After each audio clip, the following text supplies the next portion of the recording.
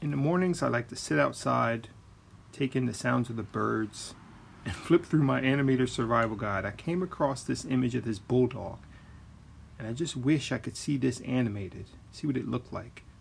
I found out that there's a set of DVDs that go along with this book. They're kind of pricey.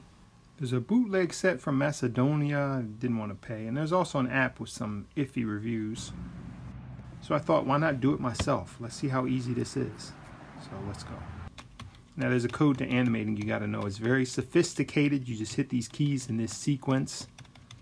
Not a lot of people know this. If you're trying to do it without this code, you're going to have a hell of a time. Up, down, left, right, enter.